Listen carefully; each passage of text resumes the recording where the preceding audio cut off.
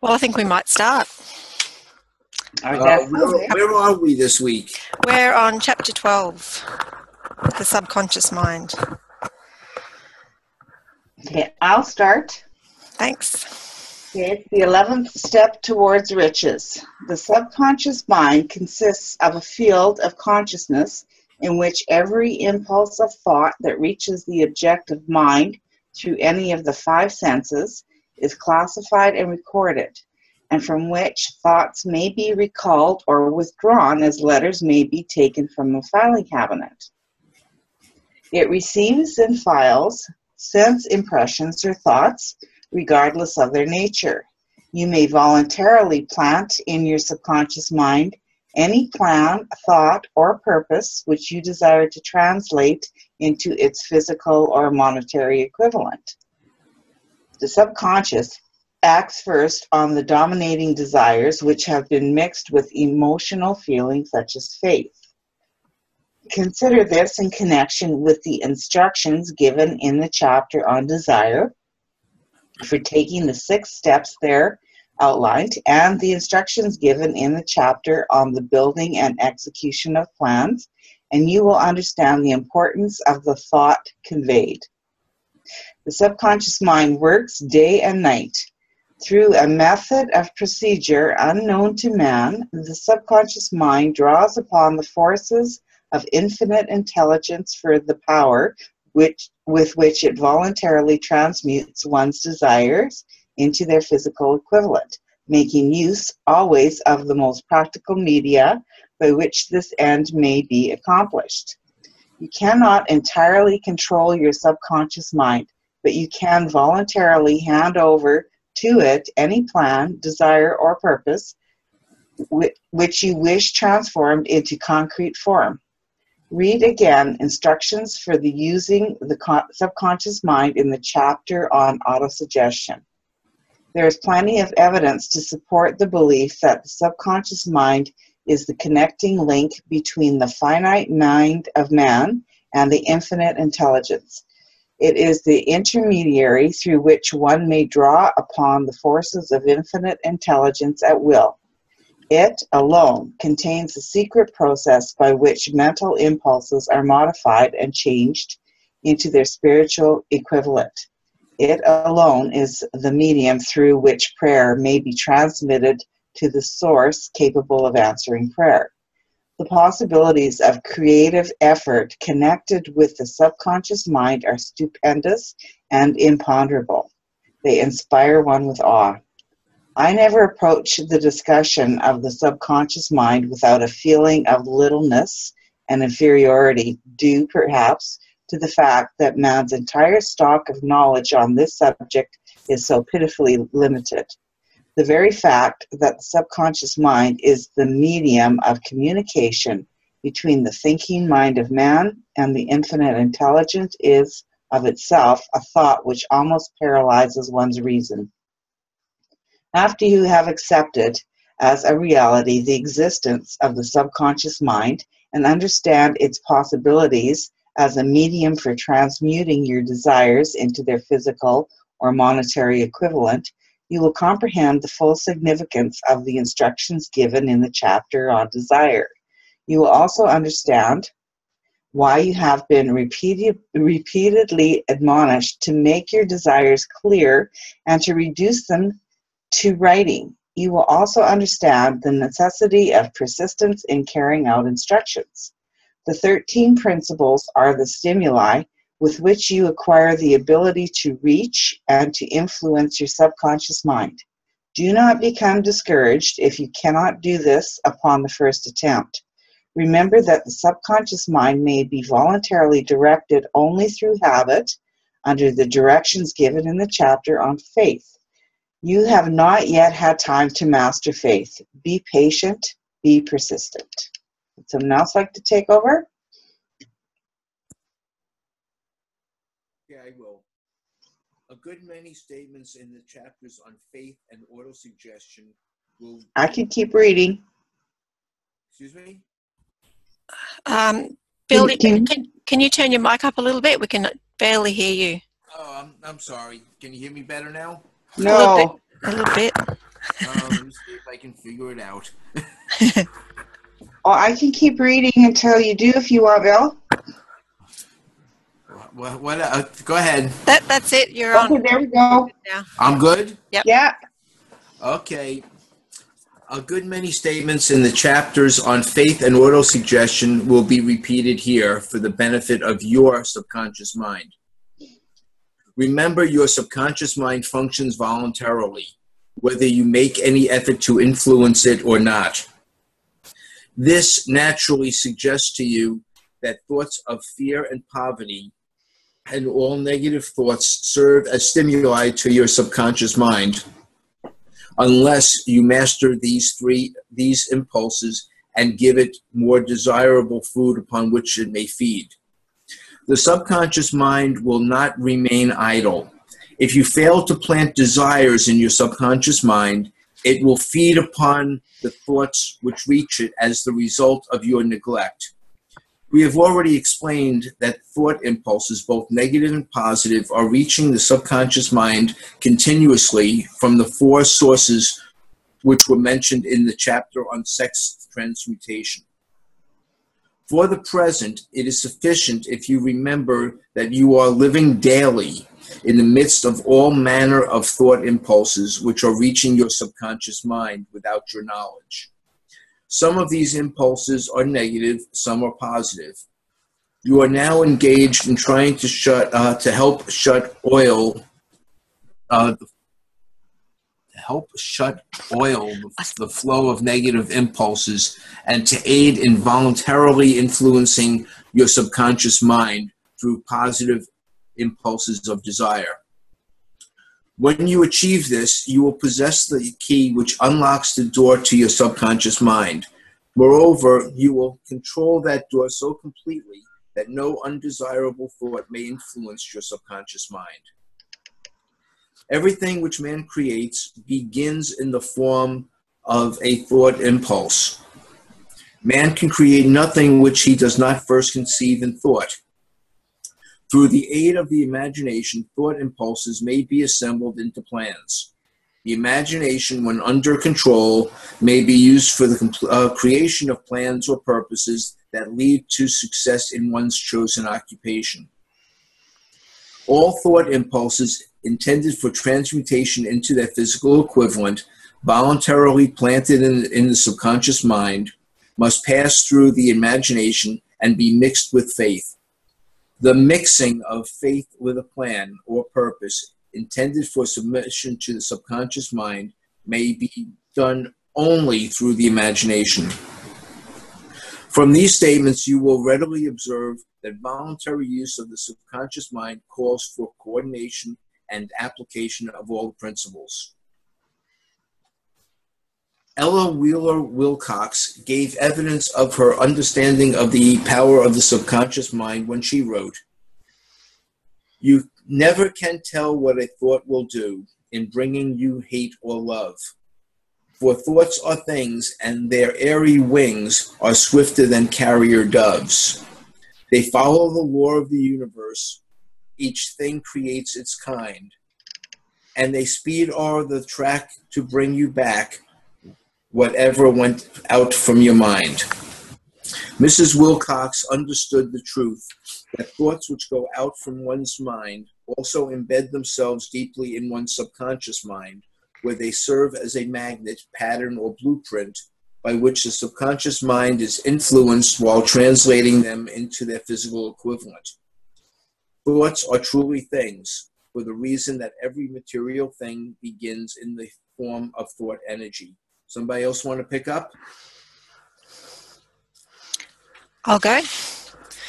The subconscious mind is more susceptible to influence by impulses of thought mixed with feeling or emotion, that by those originating solely in the reasoning portion than those originating solely in the reasoning portion of the mind. In fact, there is much evidence to support the theory that only emotionalized thoughts have an action influence upon the subconscious mind. It's a well-known fact that emotion or feeling rules the majority of people. If it is true that the subconscious mind responds more quickly to and is influenced more readily by thought impulses which are well mixed with emotion, it is essential to become familiar with the more important of the emotions. There are 7 major positive emotions and 7 major negative emotions. The negatives voluntarily inject themselves into the thought impulses, which ensure passage into the subconscious mind. The positive must be injected through the principle of autosuggestion into the thought impulses which an individual wishes to pass onto his subconscious mind. These instructions have been given in the chapter on autosuggestion. These emotions or feeling impulses may be likened to yeast in a loaf of bread because they constitute the action element, which transforms thought impulses from the passive to the active state. Thus may one understand why thought impulses which have been well mixed with emotion are acted upon more readily than thought impulses originating in cold reason. You're preparing yourself to influence and control the inner audience of your subconscious mind in order to hand over to it the desire for money, which you wish transmuted into its monetary equivalent. It is essential, therefore, that you understand the method of approach to this inner audience. You must speak its language, or it will not heed your call. It understands best the language of emotion and feeling. Let us therefore describe here the 7 major positive emotions and the 7 major negative emotions, that you may draw upon the positives and avoid the negatives when giving instructions to your subconscious mind. The 7 major positive emotions: the emotion of desire, the emotion of faith, the emotion of love, the emotion of sex, the emotion of enthusiasm, the emotion of romance, the emotion of hope. There are other positive emotions, but these are the 7 most powerful and the ones most commonly used to creative effort. Master these 7 emotions. They can be mastered only by use, and the other positive emotions will be at your command when you need them. Remember in this connection that you are studying a book which is intended to help you to develop a money consciousness by filling your mind with positive emotions. One does not become money conscious by filling one's mind with negative emotions. The 7 major negative emotions to be avoided: the emotion of fear, the emotion of jealousy, the emotion of hatred, the emotion of revenge, the emotion of greed, the emotion of superstition, the emotion of anger. Positive and negative emotions cannot occupy the mind at the same time. One or the other must dominate. It's your responsibility to make sure that positive emotions constitute the dominating influence of your mind. Here the law of habit will come to your aid. Form the habit of applying and using positive emotions. Eventually, they will dominate your mind so completely that the negatives cannot enter it. Only by following these instructions literally and continuously can you gain control over your subconscious mind. The presence of a single negative in your conscious mind is sufficient to destroy all chances of constructive aid from your subconscious mind. If you're an observing person, you must have noticed that most people resort to prayer only after everything else has failed, or else they pray by a ritual of meaningless words. And because it is a fact that most people who pray do so only after everything else has failed, they go to prayer with their minds filled with fear and doubt, which are emotions the subconscious mind acts upon and passes on to infinite intelligence. Likewise, it is the emotion which infinite intelligence receives and acts upon. If you pray for a thing but have fear as you pray that you may not receive it, or that your prayer will not be acted upon by infinite intelligence, your prayer will have been in vain. Prayer does sometimes result in the realization that for which one prays. If you've ever had the experience of receiving that for which you have prayed, go back in your memory and recall your actual state of mind while you were praying, and you will know for sure that the theory here described is more than a theory.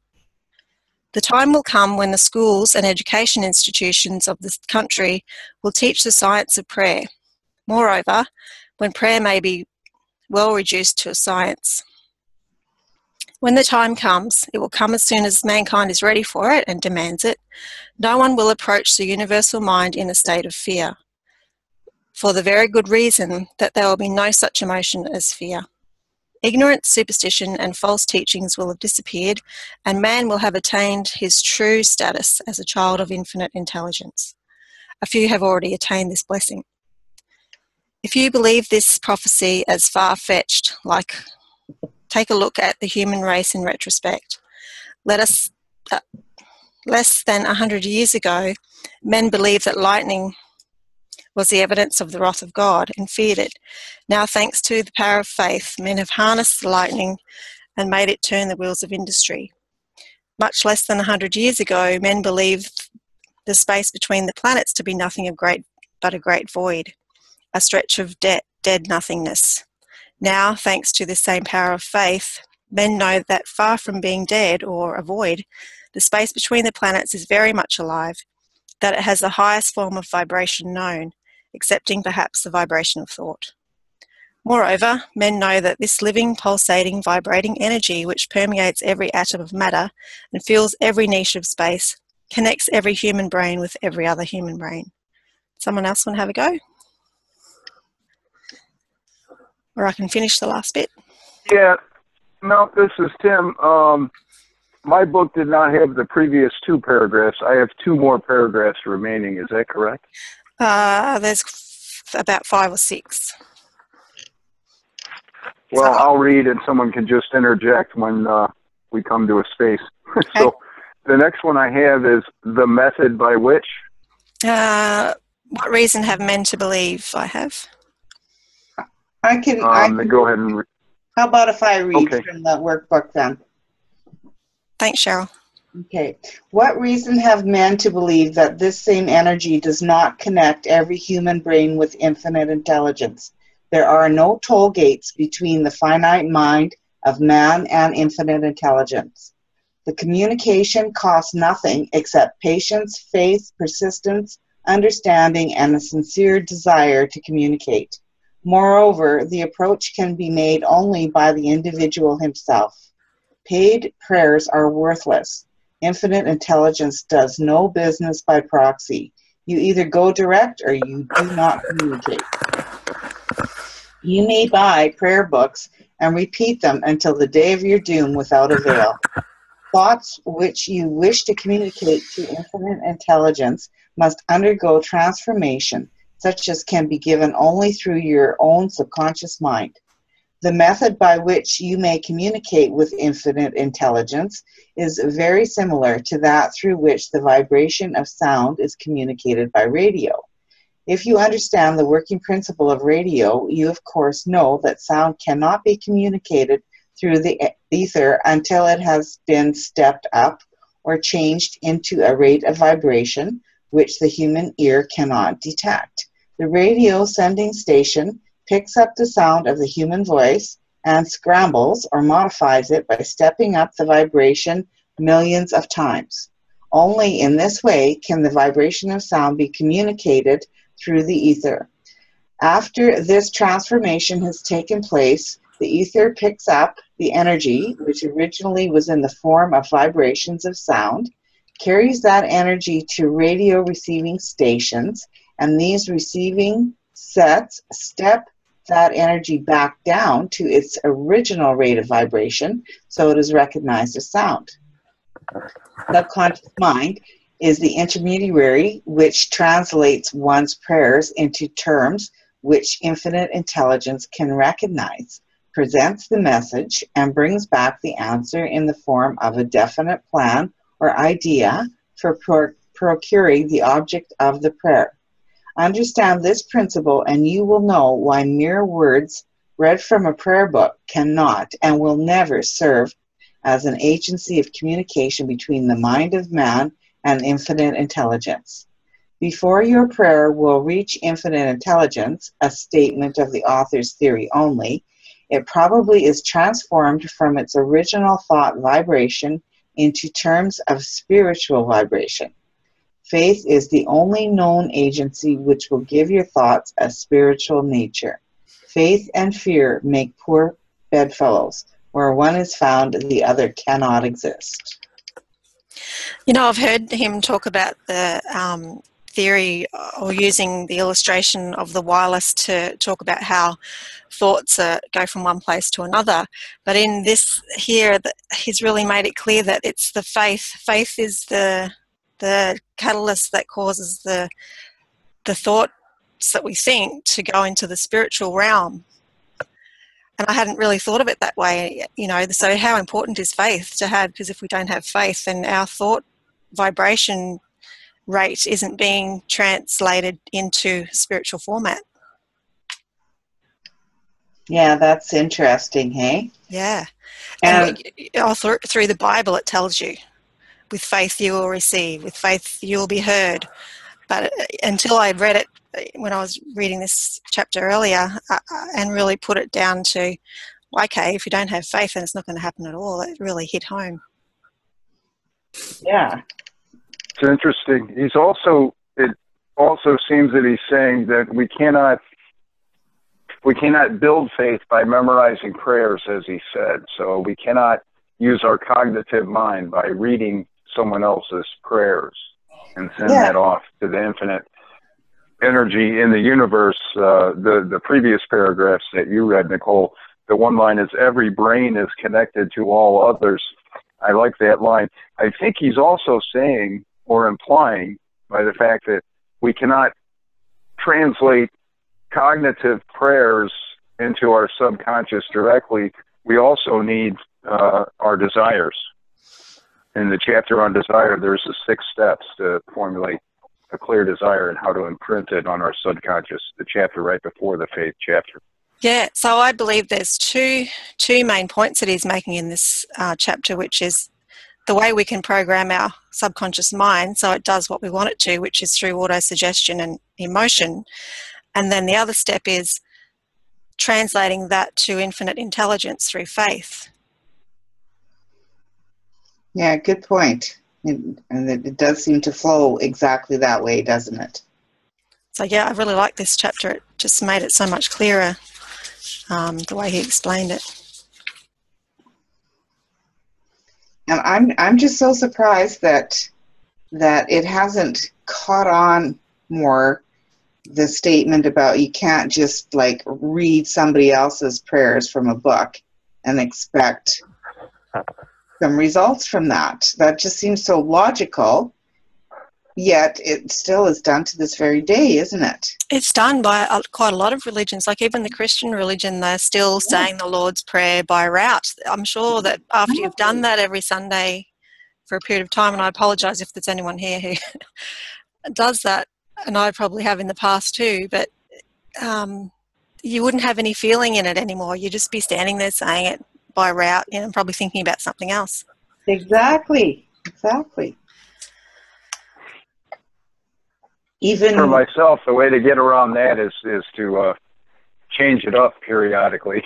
So if I have a few set prayers or devotions that I tend to work on every morning, then after a while I'll say, okay, there's no heart, no feeling into it, so I'm going to choose some others and just leave those aside. And then a few months later or a year later or something, another member of the fellowship that I seek out spiritual growth in will say, yeah, I was reading this and it was really powerful, and it'll be like, dang, yes, I haven't read that this year. I think I'll go back to reading that. So okay to change it up a little bit. Yeah. Just in terms of the practice to keep it from being rote memorization and recitation, that if it was never mine to begin with and I'm not putting any feeling into it, then it's just, I don't know, I guess it's like going to the YMCA and watching everybody else work out.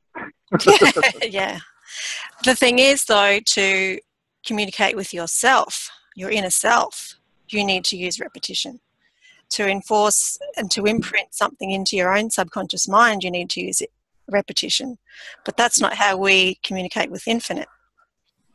Well, one of the things that in one of his recordings some years back, I forget exactly who it was, but he had this program of repeating every day in every way, I'm getting better and better.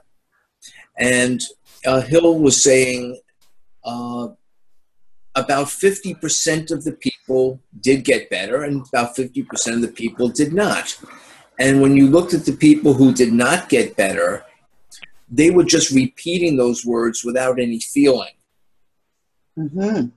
Okay, so it's not necessarily that, reading someone else's prayer or thoughts aren't, is not of value.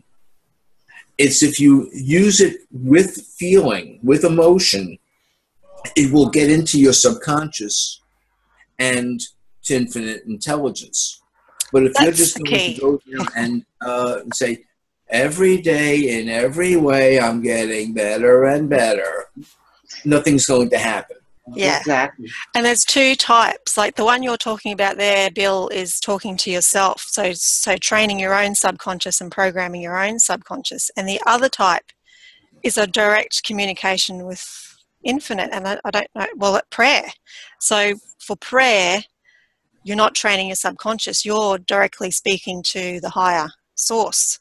So when you do that, to me, it's like talking to another person. Like if I talk to you, Bill, I won't sit here and say, I've had a really great day. I'm going to have a really great day today. I'm having a really great day today. I'm going to have a really great day today. Because I'm talking to another person. And to me, that's what infinite intelligence is. It's a form of intelligence that you would communicate with. But in programming your subconscious mind, that's when I would use the repetition. Right. And also, like you say, with prayer, again, it's got to be with positive emotions. Yeah, and from the heart, with faith. And according to this chapter, faith, what does he say? It's the chemical. Actually, I went back to the chapter on faith, and he says, faith gives power to thought. Faith is the chemical that gives us direct communication with infinite intelligence, and faith transforms ordinary vibration of thought to its spiritual equivalent, which is what he's talking about here with the radio. So without faith, if we're trying to talk to infinite intelligence, it's not going to be heard. Yeah, it's like he's saying, if you don't believe in infinite intelligence, or belief that you're going to receive what you're asking for, that you might as well not even ask. Yeah. Right? Yeah. And the way to get faith is to repeat something to yourself, because a belief is purely a thought that's been thought over and over and over. So if you have problems, like I was never taught about God as a child, and I went to school and learned evolution. So when I finished school and I was an adult, that was my belief system, evolution. And it wasn't until I was approached by Jehovah's Witnesses that I actually decided to listen to see whether or not there was a God. So it took a long process for me to get my head around the fact that there was a higher source of intelligence that actually created us. And for someone who doesn't believe that, they would need to use a lot of repetition and a lot of reprogramming to get their head around having faith that they're talking to a higher intelligence. No kidding.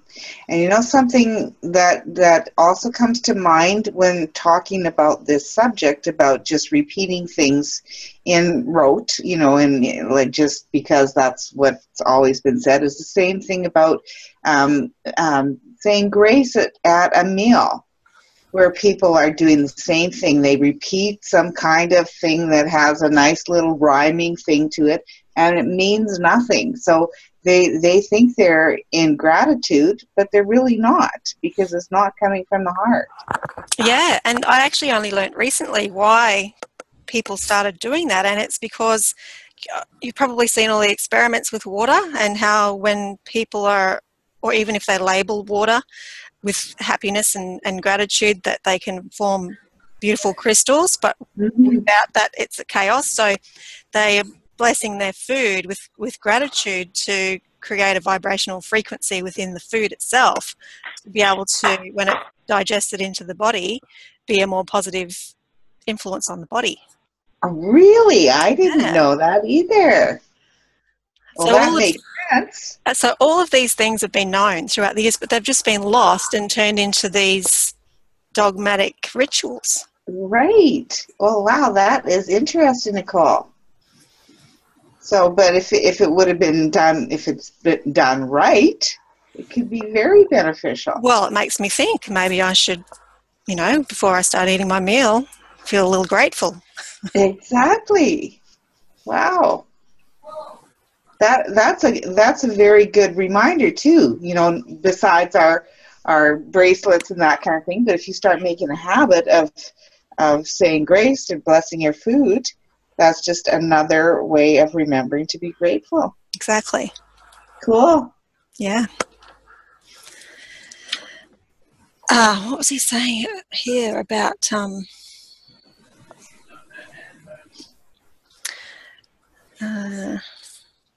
what he's talking about in line 58 about making your desires clear and to reduce them into writing, and he's always talking about having a clear picture and then doing your repetitions but I can't remember where it is, and it's in this chapter somewhere, but he's talking about how you really have to become that. You've got to be the essence of what you want, because that's your subconscious mind, and that's what's talking to the infinite, really. So you've got to make your subconscious mind be the person who will, you know, have your successful business or drive in that car or own that type of house or have those types of friends. You've got to do it now in the moment, because in the moment's the only time that everything occurs. So it's more than just, you got to get down to the reason behind why we're doing all these things, all the repetition and having the faith and having the desire and getting clear. It's so we can be it now. We can be that now, and then we will attract all of those things. And I just can't remember where it was. Yeah, I'm just trying to scroll through and see if I can spot it as well.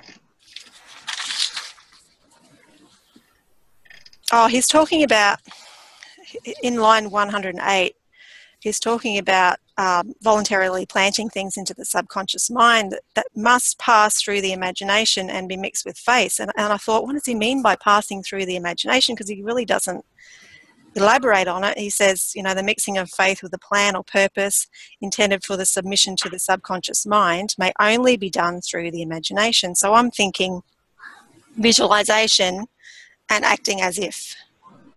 They're the two things that I thought that he would mean by passing it through the imagination. Voluntarily planted in the subconscious mind must pass through the imagination and be mixed with faith. Yeah, that is kind of, it's not really clear, is it? That must pass through the imagination. Does anybody else have a kind of an idea of what that means? I don't think it's that important to get very rigid in the word choices that Napoleon Hill used at that point in time. I think it's better to approach it from a framework of what really works. So if I try to address what he's addressing, it gets all convoluted, because now my mind has been framed by, you know, reading about positive psychology or cognitive functions or neuroscience and how we lay down pathways in, you know, our neural synapses and our brain connections. It might be a little bit convoluted, but if we think about it more in broader terms about what is it that we do that works. So if he's talking about through the imagination, that there has to be some of our own individual creativity. We have to own it. It has to be ours, not someone else's.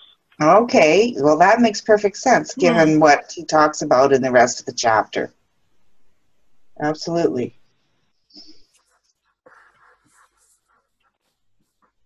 No, my brain is just swimming. I'm reading too many similar and slightly dissimilar books at the same time. Yeah, Including Wayne Dyer and Michael Bernard Beckwith, and studying NLP certification, and then his hobby studying positive psychology. I'm all kinds of hot mess. It does all eventually come together, though.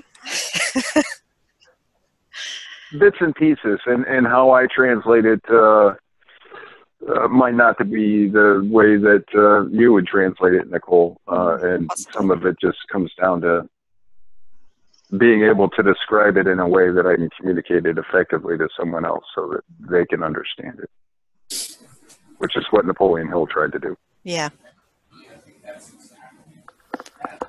Bill, we're having a hard time hearing you again. I didn't say anything. There we go. Oh, sorry. I was on self-mute.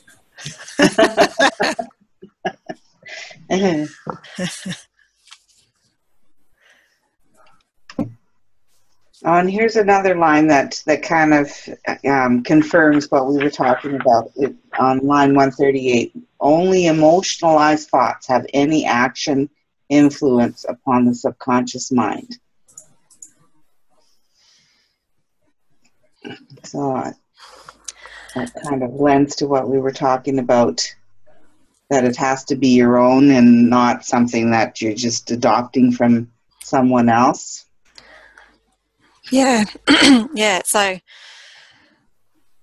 programming our subconscious mind is pretty much the most important thing we can do. Mm-hmm.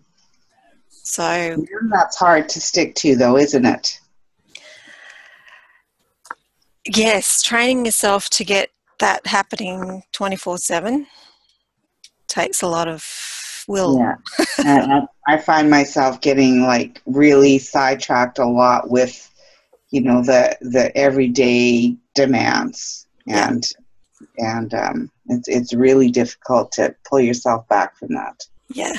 What I've been using more recently is the essence of that person and trying to be that. So for me, you know, wanting to have a successful coaching practice, and just the fact that I work with children already, and, you know, the type of house I want to live in and all the things that I want, I just sit down and I think to myself, you know, what is that person? Who is that person who has those things? Who do I want to really be?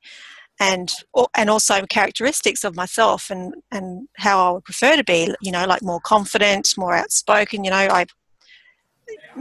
I'm presenting something, I know what it is, do it with some gusto and do it with some, you know, conviction. Mm-hmm. So those types of things where I'm lacking, and I think to myself, you know, who is that person, who is that? And then I try to be that, try to have that energy and that essence, so that then I'm doing it all day. So in every moment I'm being that person, which is kind of more of an all day thing rather than, and I'm still doing, you know, what we're meant to be doing, auto-suggestion and those types of things, but I'm trying to take a more of a all day in every moment kind of approach, and for me it's working better than it was before, because I'm becoming that person, and I'm always conscious of being the person who has that or does that or is that. That's a great idea, Nicole. I really like that. I think that would be very helpful to keep yourself in the right frame of mind, rather than, like, you know, coming in and out. Yeah, because I mean, you attract what you are. So if I'm not that person yet, like if I'm looking forward to a day when I'm going to be that person, it's never going to happen. I've got to be the person first, and then the things will start to come. You've got to be the person. You are the only thing that you have control over. So you become that person first, and then the other things externally will start to come into place. I get hunches to go and do something. I feel like I want to go and vacuum the carpet, or, you know, instead of waiting till someone's coming over. Things like that. Good one. Have an orderly office and you know, speak up when there's a conversation going on that I know something about, instead of being all humble and quiet, and, you know, just being that person now as much as I possibly can, and I'm getting better at it as I go, rather than going, oh, one day I'll be doing this and I'll just keep studying and keep working towards it and writing plans and doing my auto-suggestion, and eventually I'll be that. I'll have to be it now. Perfect. And none of this is an overnight matter. That's why a lot of the work that we have to do is called a practice, whether it's a gratitude practice. We practice it until it just becomes more in our subconscious, our very nature to express genuine appreciation for everything. Wayne Dyer describes it as every time I see a coin laying on the street, I just have this immense amount of appreciation as I pick it up.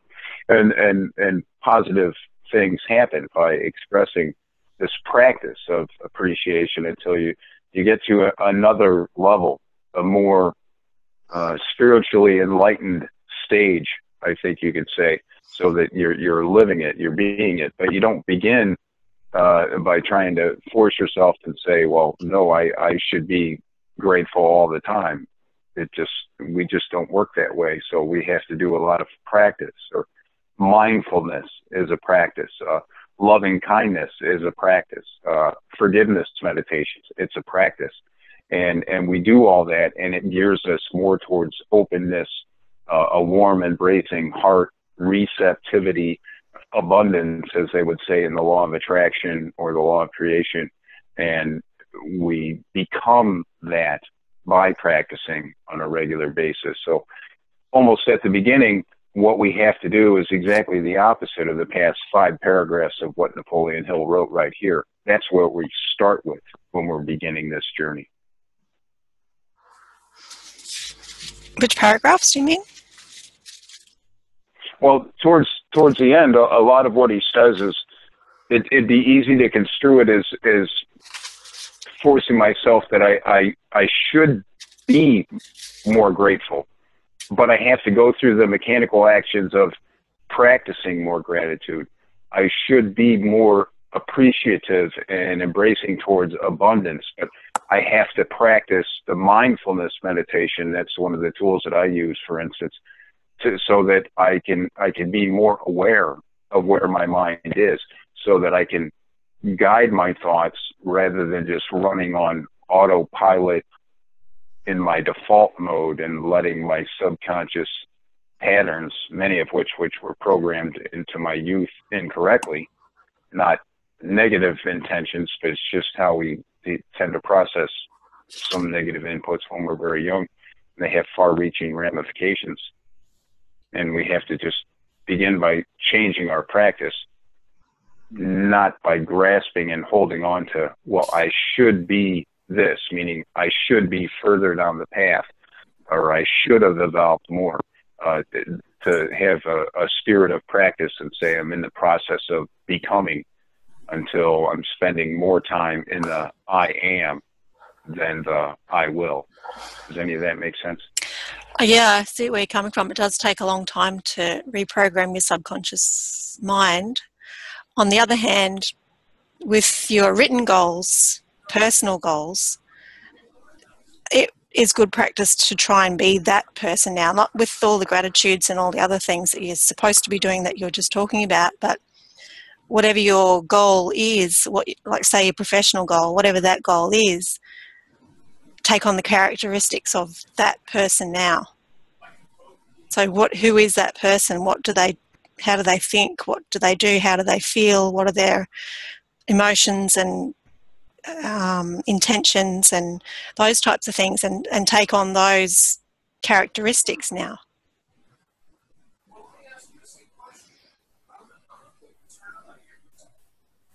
Because when you become that person, that's when the other elements will be attracted to you, or when you will receive inspiration from infinite intelligence to go and do something, call someone, or take some kind of action to bring those things to you.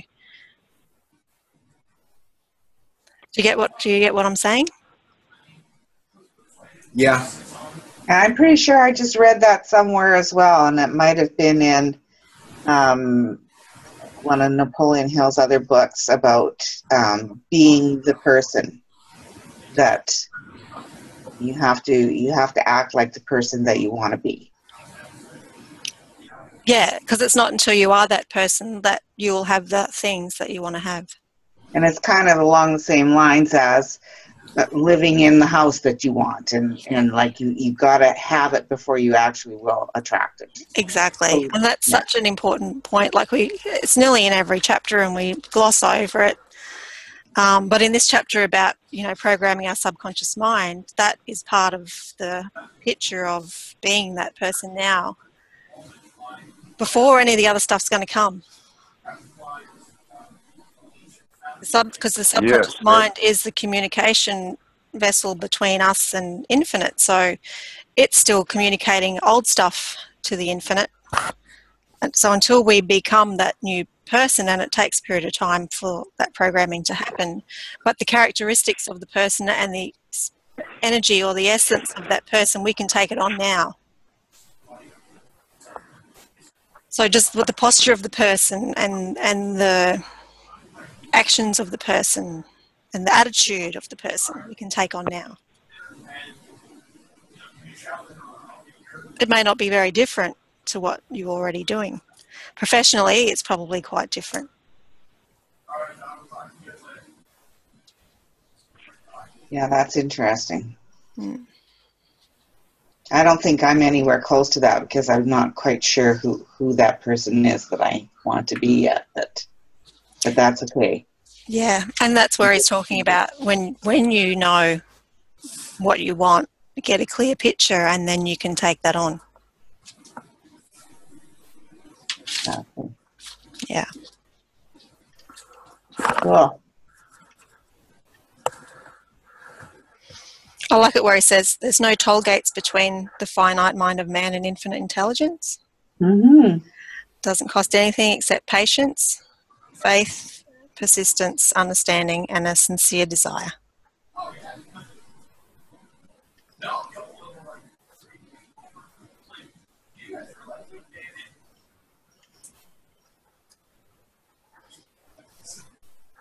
This is kind of interesting where he says the presence of a single negative in your conscious mind is sufficient to destroy all chances of constructive aid from your subconscious mind. Yeah. That's a little scary, actually. That is a big area that we need practice, because sometimes you will find yourself thinking about something and you didn't even realise your mind was wandering over there until you kind of come back to yourself and go, oh, oops, hang on a minute. Change the focus there. Exactly. So it's, again, it's like was said, it's mindfulness. Make sure that you're paying attention to where your mind is going. Yeah. Yeah.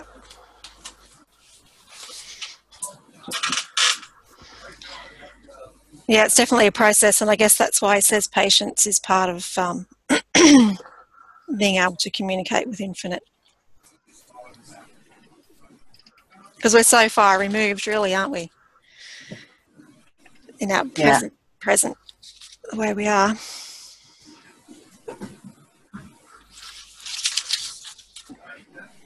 Yeah, and I like how he said, be patient. I can't remember what line it was. Don't feel bad if you can't make this work on your first try, kind of. Yeah. Just be patient. Yeah. Because even the understanding of it all is hard to get your head around. For sure. And, what's more important? What do I do first? How do I start implementing this? And definitely faith. In this chapter, I definitely feel like faith in the infinite is one of the more important elements to, getting our message out there to get back what we want. And then the programming of sub.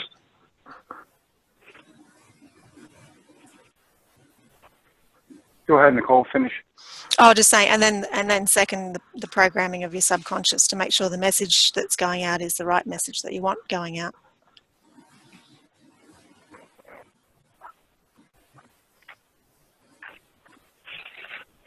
Now, speaking on another call about Waddles and Napoleon Hill and this concept of infinite intelligence, or what Waddles would call the formless substance. And do any of you have an experience or care to speak about a belief relative to, say, a faith in God? relative to universal intelligence and infinite intelligence. What do you mean? Like just our personal belief? I guess you could, well, some of it's going to be instilled in us, or we'll choose to study it and believe it and come to some internal representation of what it means. So in the religion of my parents, this would be somewhat heretical, talking about universal intelligence or infinite intelligence in the sense that I represent it inside myself. That God is part of it, but it's not all of it. That there's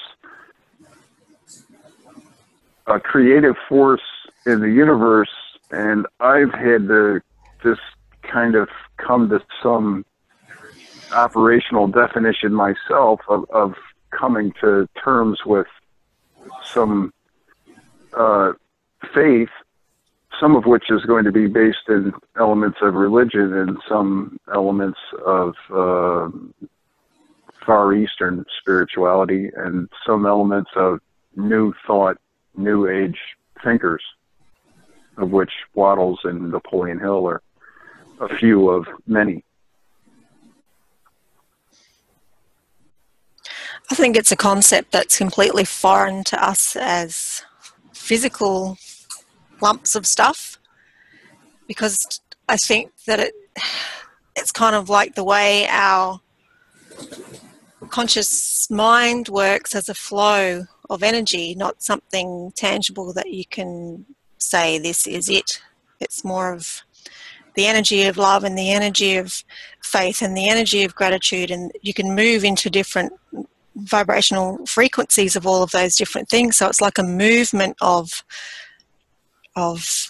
different energies that you can be in the space of any one of those energies that you choose, but it's all one.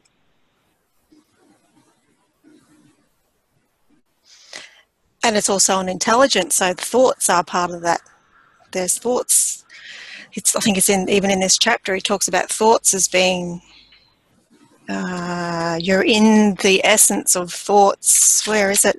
I'm sure I read it in this chapter, that we're kind of like in a sea of thoughts, and depending on our vibrational frequency are the ones that we come into contact with, that come into our mind. So I kind of see infinite intelligence or God or our creator or our source as just energy that we come in and out of contact of different elements of it depending on our personal frequency at the time. I think I'm still caught a little bit in the old religion style where, this is God is an all-powerful being that's separate from us. So, I'm still trying to grasp that, I'm connected, I guess, which is what the new age thought, like Napoleon and Waddles, are trying to teach us. And I think I'm still having a bit of an issue with coming to terms with that. Well, if you think in terms of not God being a physical being, okay, but in terms of God being omnipresent, okay, yeah, He's in everything. So and therefore, he has to be, or I guess I can't say he, because then again, that's showing that I'm thinking he's but that he's a something separate. well, but at the same time, I recognize that he's everywhere. It has to be for everything to be operating the way it is in the world so perfectly. And, if you think of it that way, you are part of God,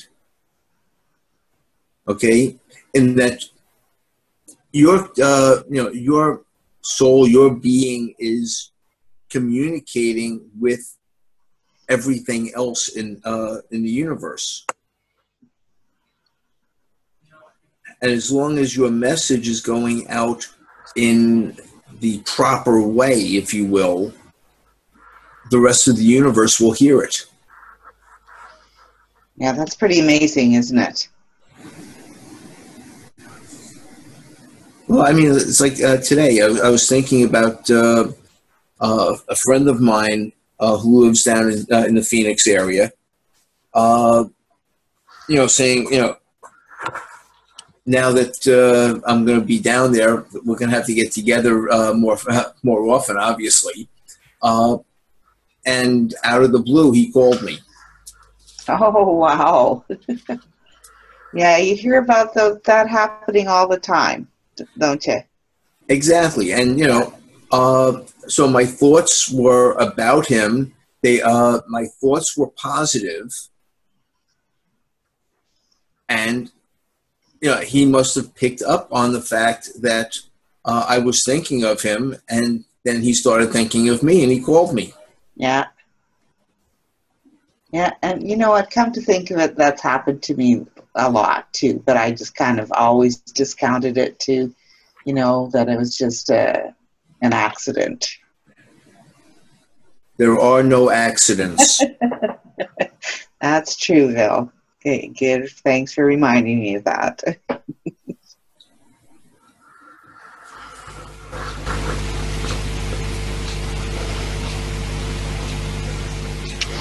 It's kind of making me think the subconscious mind is how we communicate with infinite, and that those are linked. Maybe it's the conscious mind that's the separate part. It is. The ego. So really, who we are is our subconscious mind, isn't it? And our conscious mind is the separate thing that allows us to function as a physical being. I really like that, how you drew that, Nicole. That really makes a lot of sense. The conscious mind is how we can operate as a physical being. And that makes perfect sense if you draw the conscious mind to the ego. Yep. Or right? Yep. Because the ego is what helps us to stay away from danger, fear change, all those kind of things. And that's what keeps us in our physical reality. That makes perfect sense. So if you just start thinking about yourself as your subconscious, look at yourself in a whole different way. Because really that's your truer self, isn't it? Because it's the only thing that's in there are things that have been repeated and things that you've given emotion to, things that you've been exposed to for a long time. That's the true you, and that's what you go back to, because you tune out and you're just pretty much a robot to your subconscious mind acting on autopilot most of the time. So that's really the true you. The conscious mind is, you make different decisions and do different things. Right. And what's kind of, I don't know if it's scary, but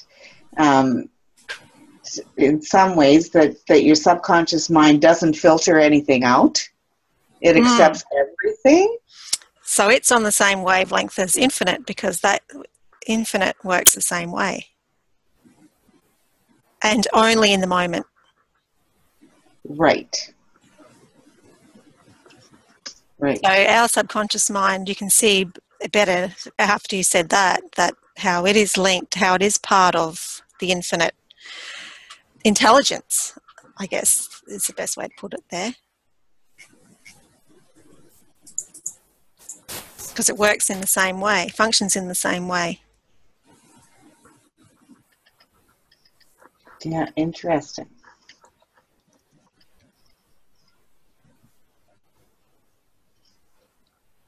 Cool. And talking about being inspired to do things, or having inspiration to take some kind of action. If you feel like you want to do something that is detrimental, like stay in bed instead of go to the gym, or have that third glass of wine, or leave the dishes sitting there instead of washing them up, or go on. And what's wrong with those things? Nothing, unless that's not what you want to be doing. That will be fine if that's what you want to be doing. But then I was thinking to myself when I was reading this chapter, when you're inspired to do something that that's not conducive to what your outcomes are, you could ask yourself, why am I being inspired to do that? What have I been feeding my sub? Because we're learning about how to feed our sub to be inspired to do the things we want. Well, we could work it backwards and analyze what we've been doing. You know, why do I want to just go and sit down and have 6 glasses of wine? Why don't I want to go and mow the lawn or go take the kids to the park? Or, you know, why am I being inspired to do that? What's happening? How am I programming my subconscious mind? So you could work backwards. Yeah, that's interesting. I think I'm going to try that. But I've definitely noticed that the things I focus on are the things that I'm getting thought inspirations on. You know, like when I start a new project or start studying a new subject matter, things that are coming up into my mind are definitely things that I've been focusing on, and I'm sure that that's natural. Everyone notices that. So yeah, I can see how that side of things work. You know, the focus is where you're going to get the inspired thought. In the moment, it's just the deep programming that takes that bit more time. The belief systems. That makes sense. Because it takes a lot of time to change a belief. If you have a belief that you're not good enough to be the next Tony Robbins, then that's a belief system that's going to hold you back. You need to change the belief system before your subconscious is going to believe that and have faith in that to allow that to happen. Not that I want to be the next Tony Robbins. You're a little short, I think. Yeah, and my hands are way smaller.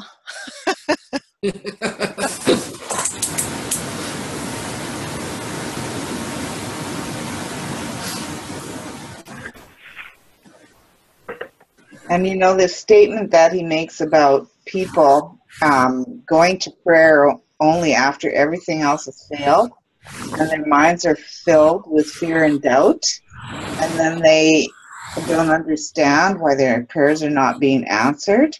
That really is an enlightening statement, you know, because I know I've prayed many times, and you know, but never to receive what I've asked for, and it's because of fear and doubt. Yeah. You got a bit of background noise, Bill. I'm not sure what it is. Might be your mic. Is that me? Oh, yeah. Pretty sure it's you. That's better. Oh, now he's muted. Yeah, it was you. I'm not sure what that was. It may have just been your mic playing up.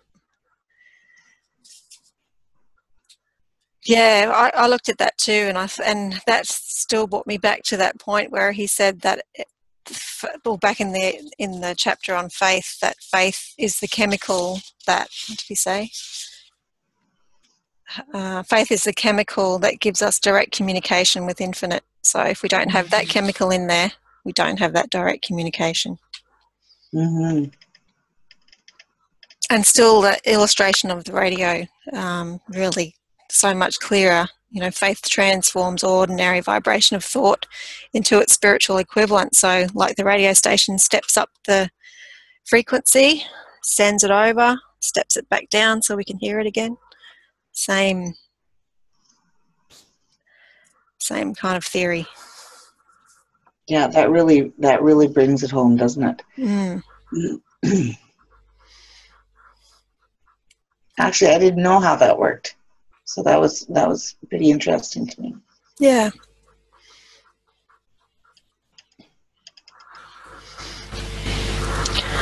So I guess you could work on your faith in a few different ways. You could read material on people who have, you know, had results from communicating with infinite intelligence, and you know, all of this type of information that we read, talking to other people who have sent, you know, prayers out and gotten answers back.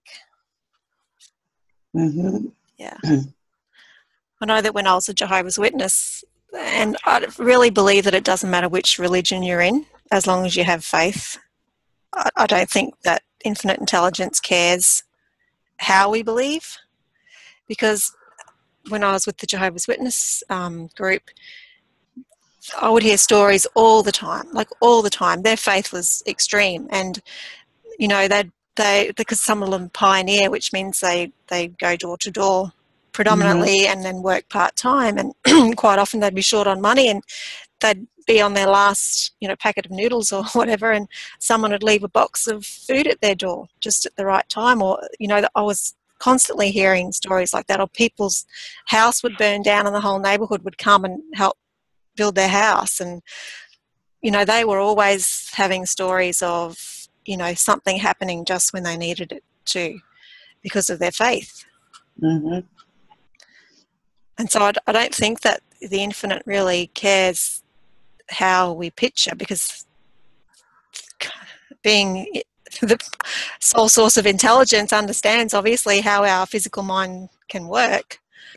So I don't really think, with my experience on how people have received inspiration and received answers to prayers and have all different faiths, I don't think the way your faith is or how your faith is the most important thing. I just think that having faith that it will happen when you pray is the most important thing. For sure. For sure.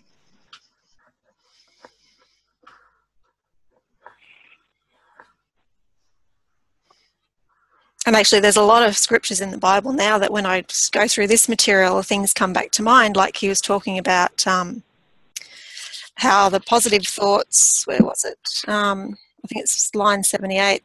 The subconscious mind will not remain idle. If you fail to plant desires in your subconscious mind, it will feed upon the thoughts which reach it as a result of your neglect. And the Bible talks about if you don't tend your garden, weeds are going to grow.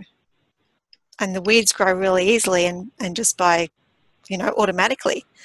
Whereas the vegetables have to be planted in there and watered and cared for and looked after. So it has that illustration in the Bible about our mind. And so, however way you translate the Bible into however many different religions there are, it still has words of truth in there. Yeah, that's amazing. I didn't understand a lot of that stuff in the Bible. It just made no sense to me. But from undertaking this studying, I'm going, okay, now this is making sense.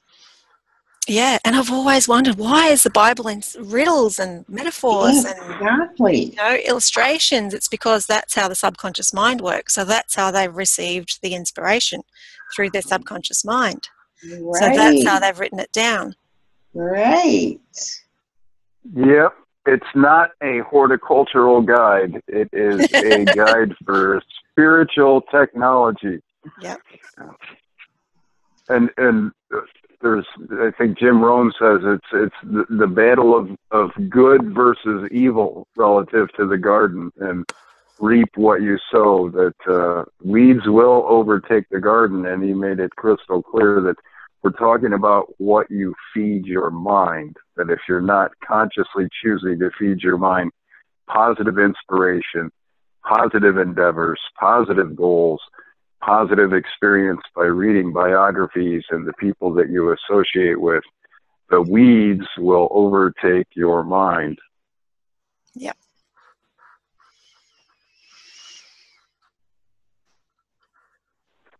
And he talks about that there actually as well in line 90. He says, you're now engaged in trying to help shut all the flow of negative impulses and to aid in voluntarily influencing your subconscious mind through positive impulses of desire. And then he goes on to say, when you achieve this, you will possess the key which unlocks the door to your subconscious mind.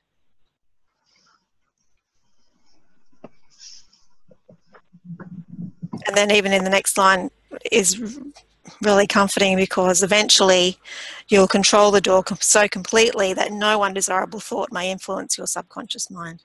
That's going to be a nice day. Yeah, yeah. Eventually. Look forward to. Eventually. Yes. But it tells you that it is possible, right? Yeah.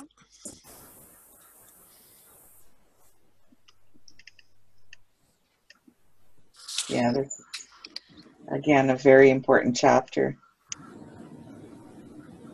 And each one seems just to build on the previous ones and clarify even more. Yeah, because remember in the chapter on persistence, he took us back to the 6 steps. And this chapter is taking us back to the six steps again. Exactly. So having the fixed goal, what you're going to give in return, the date, a plan to put it into action, and then a written statement to repeat morning and night. And then there's also the self-confidence formula in the chapter on faith, which I think feeds directly into the question about imagination as it filters through our imagination. I think that's instrumental, that self-confidence formula in the chapter on faith. Yeah. He takes us back to the chapter on desire, and I only wrote a quick note, but I think it might have been where I got my previous thought from, where he says you need to see yourself doing it, feel yourself doing it, having it, and being it. So that was a good point too. So having that, vibrating at the frequency of that person who has that idea that you have written down your 6 steps, becoming that person now, so then those things will start to come.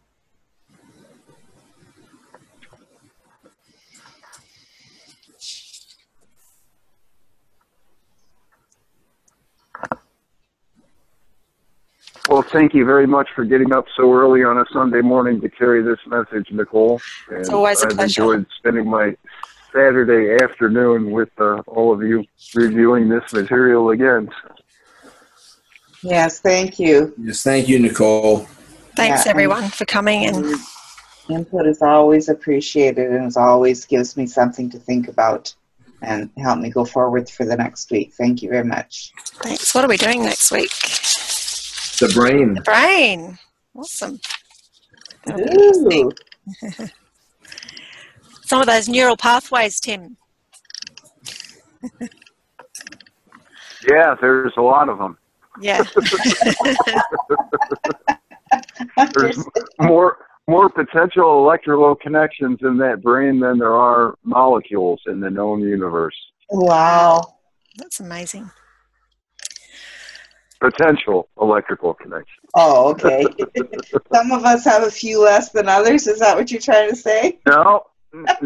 Albert Einstein's brain weighed about the same as yours and mine. Yeah? Although the density of the connections, the actual connections, which would be the density in his gray matter, was much, much higher than in most people's, which meant that he spent a lot of time thinking and acting in a certain way so that he created additional connections.